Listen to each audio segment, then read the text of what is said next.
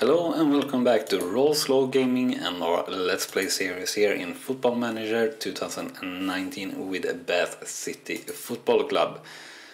And we are in the closing stages here of our second season in the Vanarama League South. And we haven't really been playing that good throughout the season, but somehow we are still in second place. And we have 5 matches to go, and well, we really need to finish top 3 to have the best chance possible here to get a promotion to Vanarama National League. Unfortunately, it's a little bit too far up to possibly get a win. We are 10 points behind, so there's a theoretical chance that we would be able to win the title, but not a realistic, I'd say, at this stage. So we'll move forward here towards our game against Gloucester as an away team, who are 15th in the league. Should be an alright, pretty easy game for us.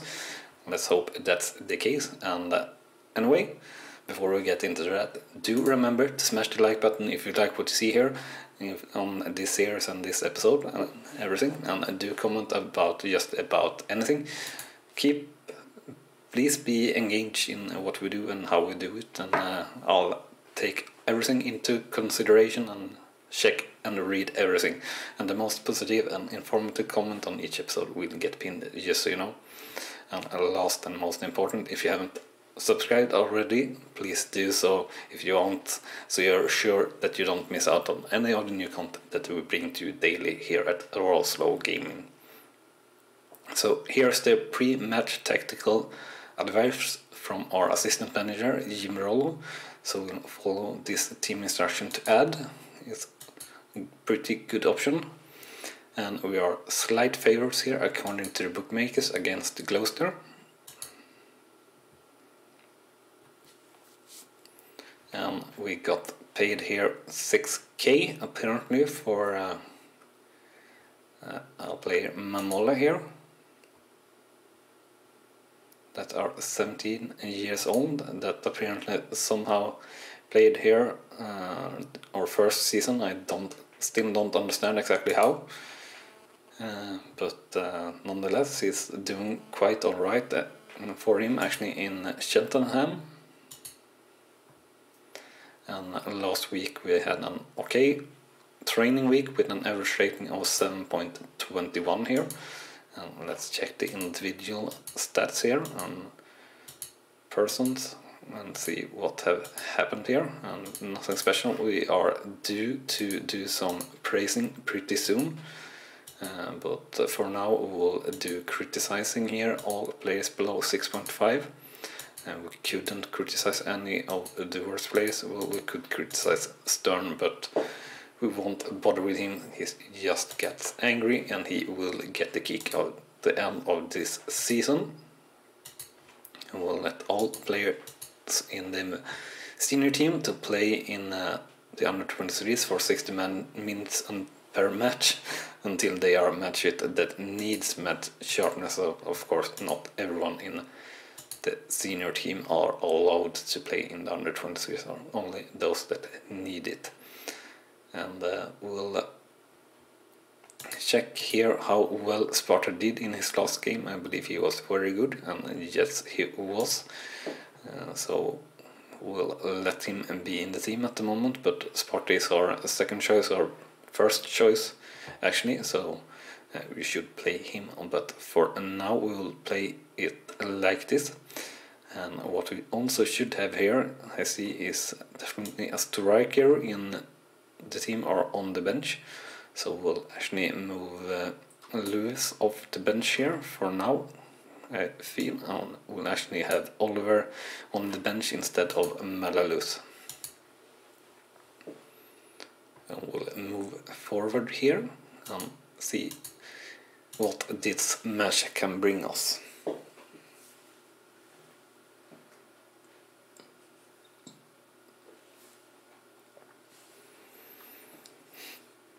So, a highlight here, straight from the kickoff. No, it went away, which it usually does, but not right, just always. But most of the cases it does. So let's see here if we can find Wellstone. Wellstone we have pretty there in the middle. They have taken the lead here against the Dulwich Hamlet on an own goal, so we have 4 matches left to play after this one, so if they win this match, definitely no case whatsoever in reaching the title. We get a highlight here, Stern and Brunt just outside the post, unfortunately here. So this should be a win, and a pretty important one at that if we manage to win. Not much happened here in the first half. The first half whistle is here, so the scoreline after one half is 0-0 for Bath City versus Gloucester. Shots is 2-2, shots on target 1-0, and possession 46-54%.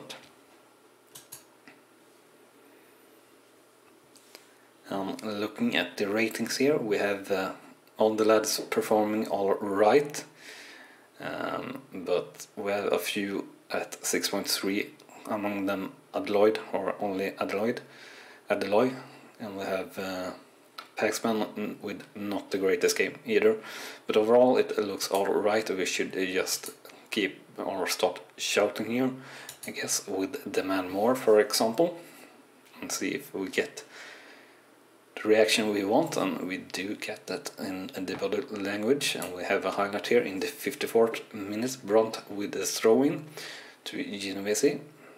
Let's see what he does here, and it's actually a red card here, or a second yellow card here for Lindy, I believe. So we'll actually move our mentality up here straight away to very attacking, since they are 1 player short and we really need to win the game.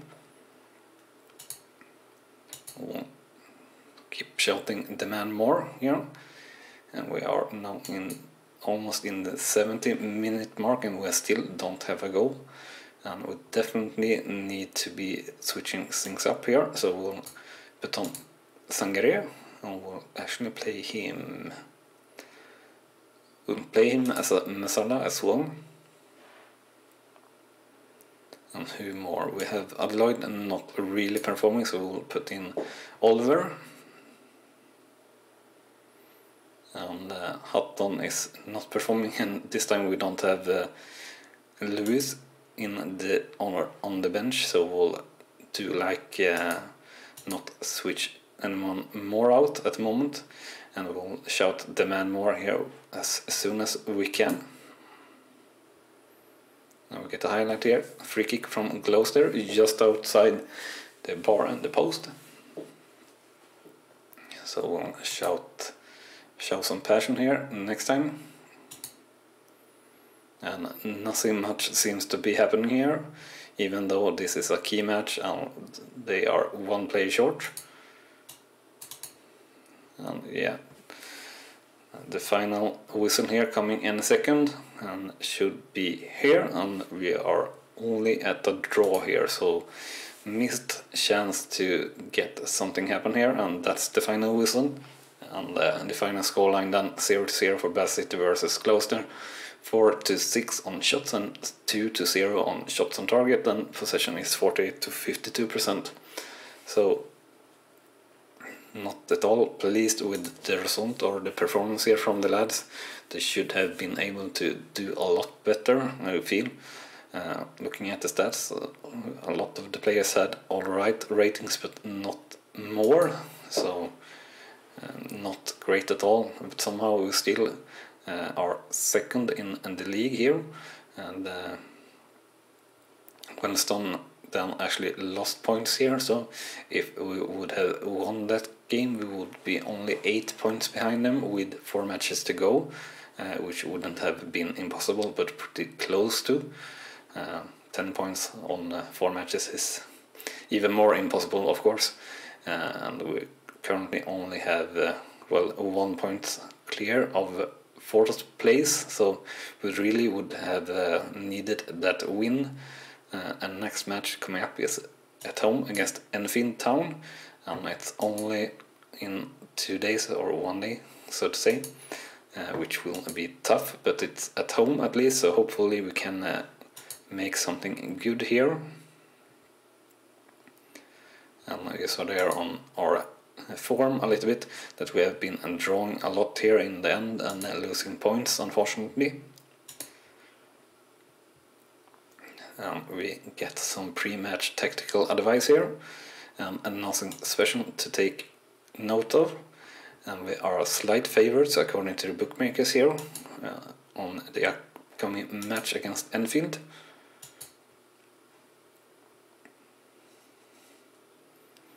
I will do no comment here regarding the pitch condition.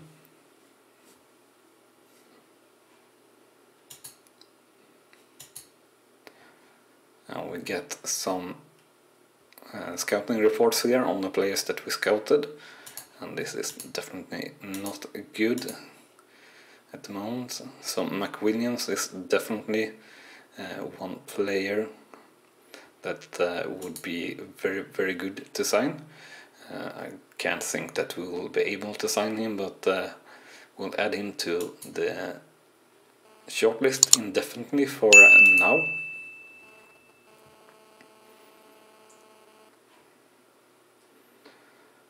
We have the same thing here with Norrington and Davis. And we'll add him to shortlists, but not indefinitely, for 6 months to start with actually. And I think we'll do the same thing here with Stubbs.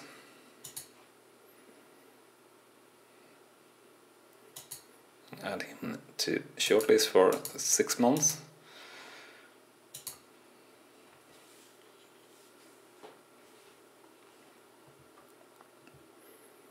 And we'll go to the team selection here very shortly.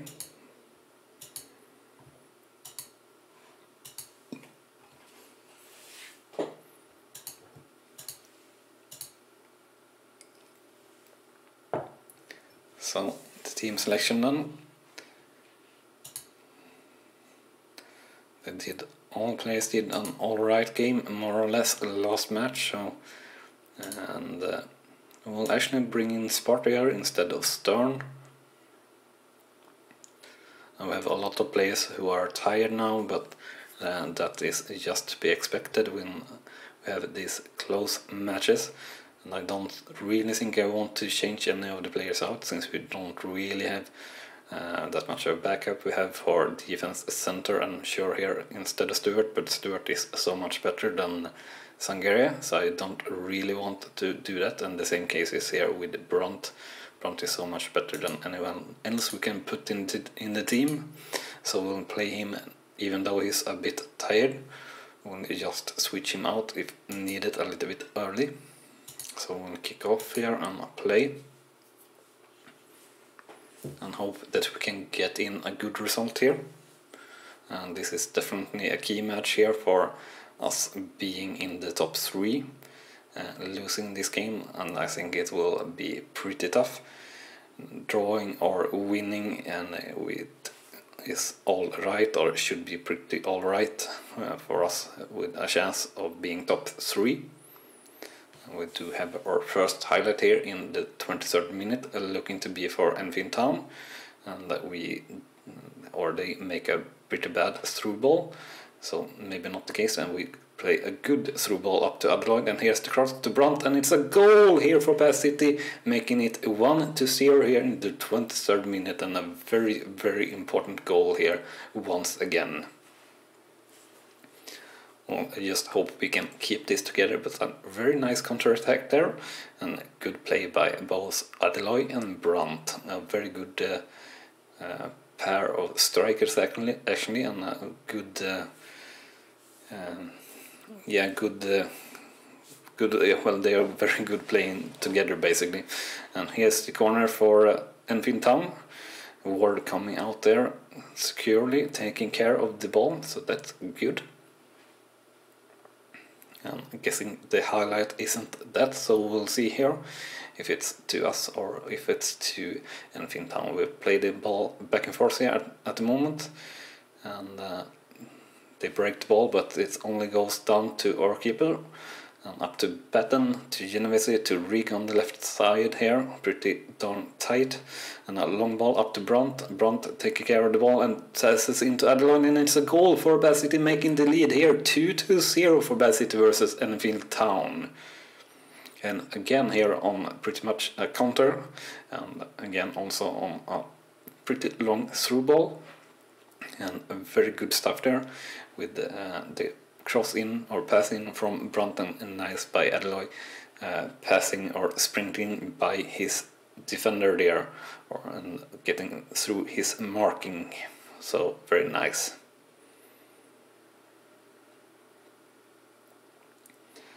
Only minutes to go here of the first half.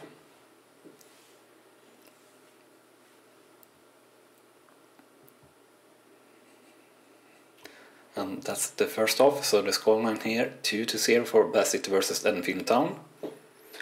Shots 74, shots on target 3-0, and possession 52-48%. And let's check the ratings here. So all players performing really well, and both our strikers at 7.8, which is very nice. So if we only can continue that throughout the second half here, it will be no problem whatsoever winning this game. So hopefully we can keep it together here.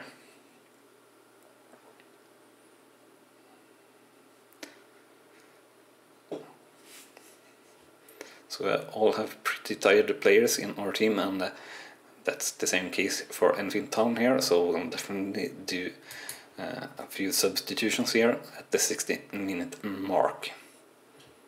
So one of the players that is very tired and not really 100% sharp is Sparta, so we'll put in Stern instead of him. And who are most tired, we'll actually put in Sangre instead of Stewart, who's very tired but also have a yellow card. Both our right and left back is playing a very good game. Actually, so we'll leave it at this, I believe. Or actually we'll put on Oliver instead of Brunt. And we'll play Oliver as a poacher, and Adeloy will be playing as an advanced forward. We'll confirm it. We'll hope that we don't get an injury or something like that here in the second half, and we'll actually move down to cautious in our mentality. And we do have a highlight here in the 67th minute. Hopefully it won't be for Enfield Town making a reduction, and this all too exciting game once again. The ball going back and forth a little bit, and now Enfield Town taking care of the ball, and it's a through ball, and it is a reduction here for Enfield Town, unfortunately, making it 2-1 for Bath City versus Enfield Town. Unfortunately we are missing here pretty bad in the markings, and yeah, not much to say other than it was pretty bad in the markings there. So, and pretty bad actually somehow from our keeper, or I guess that's due to that only having one shot on goal. We'll just move here to defensive in the 78-minute mark here. We'll move to very defensive here in the 86 minutes, and Paxman with a goal on a free kick, making it 3-1 for Bath City versus Enfield Town, securing this win here. Shouldn't be any problem. And straight into the corner of the goal, very nice there. But there is, unfortunately, I'd say, a highlight here straight from the kickoff after that goal. Play down to Enfield Town, and the cross in are cleared by our defenders, but somehow they get the ball once again. But the ball is back in our hands, and it's a long ball from Batten up, and it's taken care of by the defense of Enfield Town. And a long ball up here that is headed very bad by Hutton, and we are missing in marking, and here a bad clear ball from Reek, Enfield Town making the most of it on the right hand side now, and a cross in, and bad clearing, and it's a reduction here for Bath City, or for Enfield Town versus Bath, making it 3-2 here in the 88th minute. So pretty bad and unfortunate clearing here on that pass, and yeah, perfect shooting opportunity and a very well struck finish there from the player of Enfield Town. We only have seconds to go here before the final whistle, and the final whistle should be now, hopefully, so that this isn't the highlight, and it looked almost the case, and that's the final whistle. So the final scoreline here for Bath City versus Enfield Town is 3-2, and shots is 10-11 shots on target, 42, and possession 48-52%. So happy with the result here. Not that happy with the performance here, maybe by the lads, and we have our keeper underperforming 2 shots on goal, and both in actually making goals here for Enfield Town. And we have Hayden here with a very bad rating as well. But other than that, pretty alright. And we'll take a look here at the league table with 3 matches to go. So we are now still in second place, 10 points behind Wellstone, still, who are running away with it and can't be caught now. But finally we are a little bit clear of 4th place, actually 4 points. So should be looking pretty good here going into the last 3rd game before playoff, to reach one of the top 3 places. Let's have a look here at the inbox.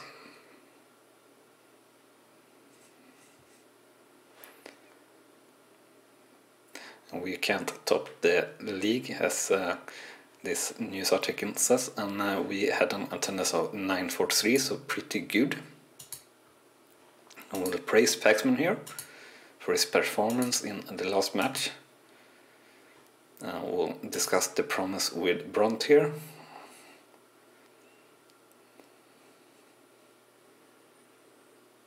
And he's unhappy that we aren't promoted, but that's not sure yet.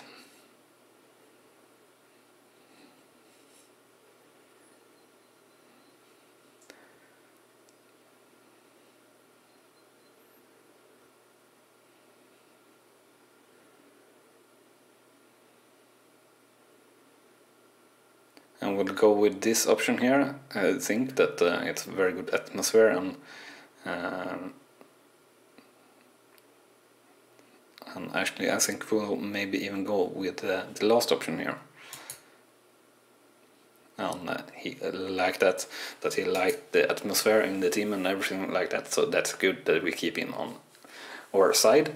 So we might be able to sign him for another year if we want to do that. We'll see if we want to do that or not, but that will be a little bit later when we have finished this season.